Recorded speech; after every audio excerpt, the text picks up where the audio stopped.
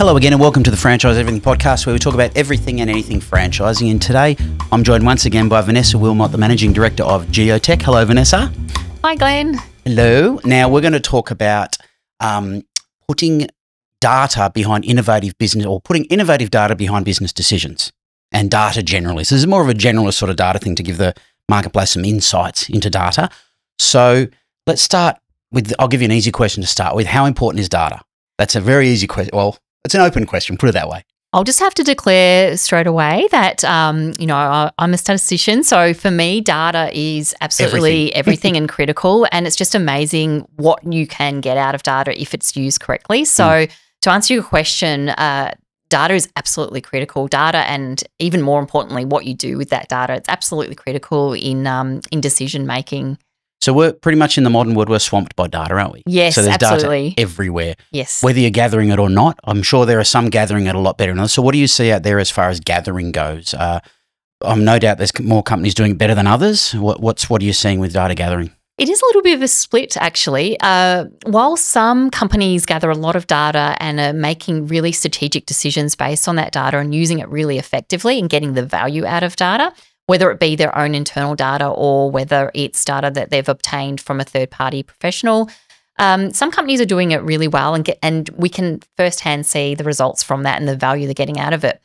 However, having said that, it never ceases to amaze me how many companies out there really aren't using data to their strategic advantage. Either there's a lot of different reasons for that. Either they are or aren't collecting it, or they're collecting it but they're not using it to their advantage or really extracting the value from it. So when we talk about using it to their advantage, how is a company using it to their advantage? Give an example, maybe a QSR or whatever like that, or a quick service restaurant. Yes. So what data would they have and how would they use it to their advantage? Okay, so a lot of the clients that we work with in the QSR industries are really using data in really innovative ways. So historically, a lot of it was based on just looking at, sales data and sales data trends, but really understanding a lot about all the different data sets out there and looking at, what are the key drivers of sales. So taking into account all the different things that could impact on sales performance or revenue. So looking at things like residential demographics, business demographics, so the type of people not only living around their locations, but the types of businesses or working populations, where's the competition, what is, the consumer travel patterns and movements from each of their stores. So they're using this type of data for their network planning strategies. So looking at things like network optimization of optimizing their existing networks, where to get more bang for bucks out of their existing network, and also using it for new store growth opportunities as well. So the getting better bang for buck out of existing network, is that in using it for local area marketing or something like that? Is that how they might use that? They could be using data for anything really.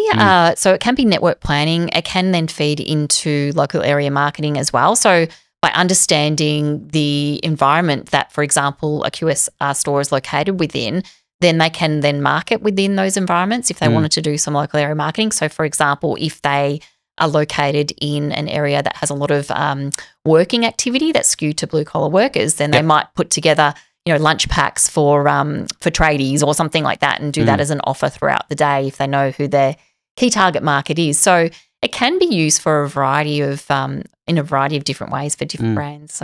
So what sort of innovative data is out there? I mean, part of this talk we were going to have is about innovative data. I know you work with quite a few innovative data sets.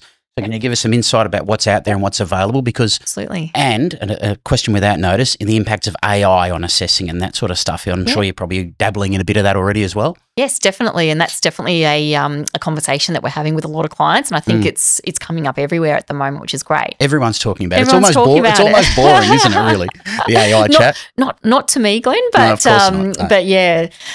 So I guess before going into that, what we used to find was a lot of our clients or people that we did work for, or a lot of companies in general, were placing a lot of location planning decisions or a lot of their business decisions on purely just residential demographics. So that is now a data set that's really easily available through the census websites, and it's free. You can sort of get it. A lot of the time you can get it for free.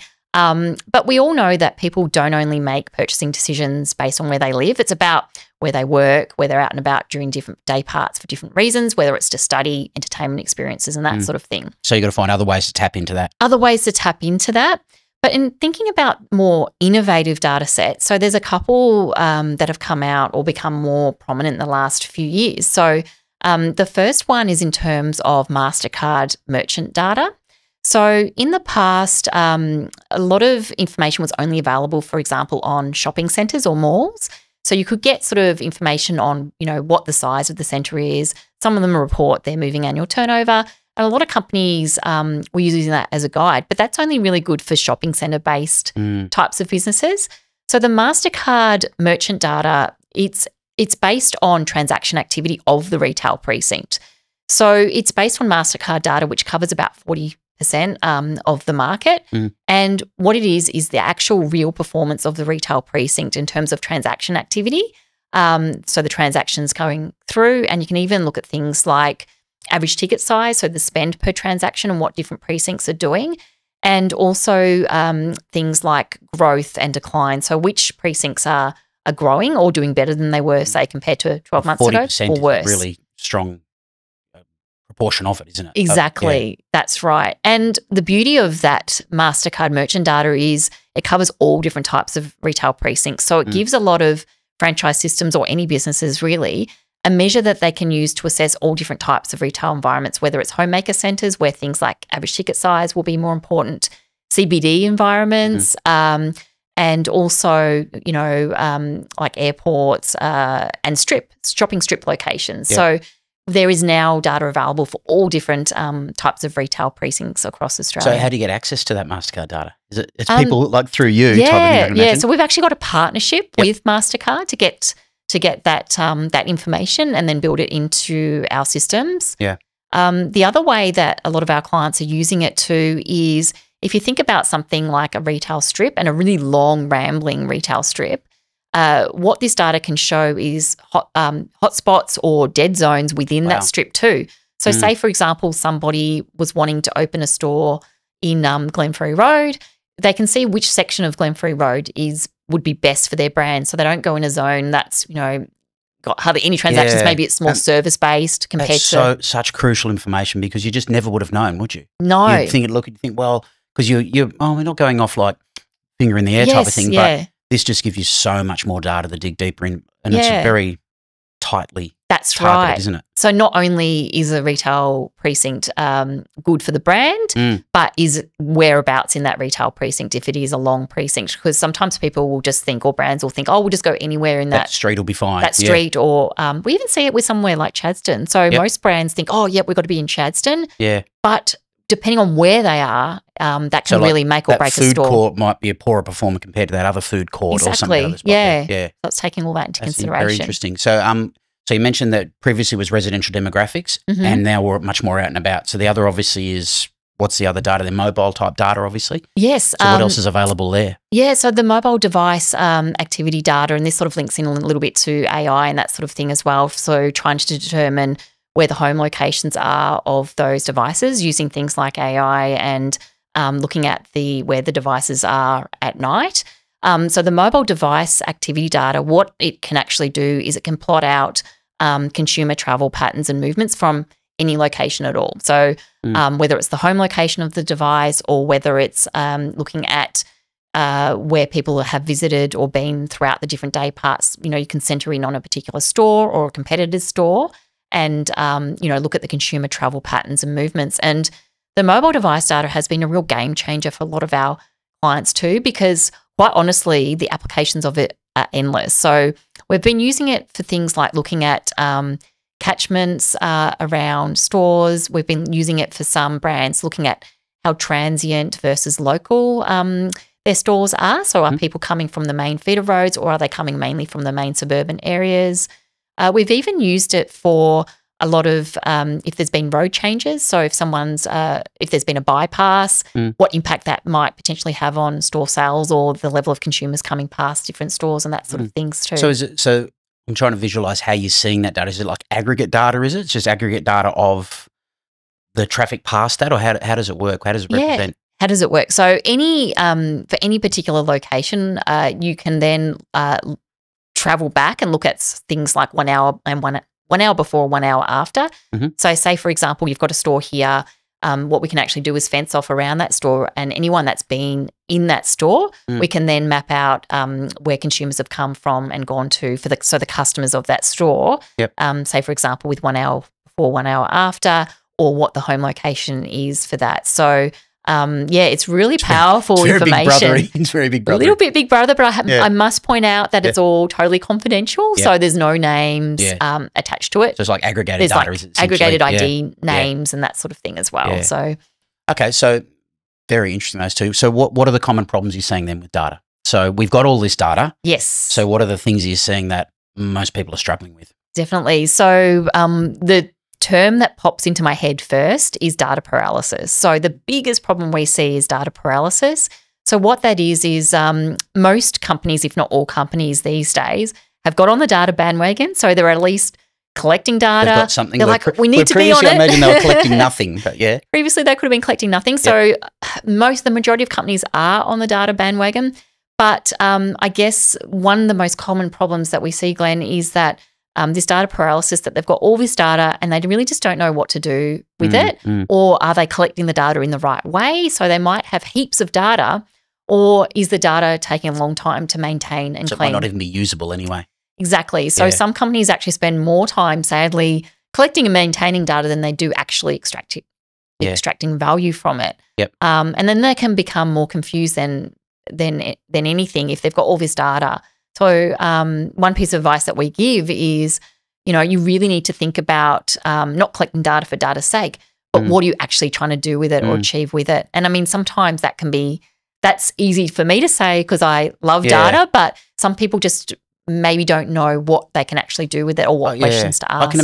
I can picture people almost trying to predict the future about what data they think they're going to need. Yes. So that they go way too big and they actually make it really quite onerous. Yes. They actually probably end up with less data because they're asking for too much. Exactly. And that we've seen that happen too. So the data overkill, and then that becomes data paralysis, then becomes even worse because they're just drowning in all this data and really don't know why or what they're doing with it. And I know from a digital marketing perspective, the more questions you ask of anyone to fill out a form or an inquiry, the bigger the drop off.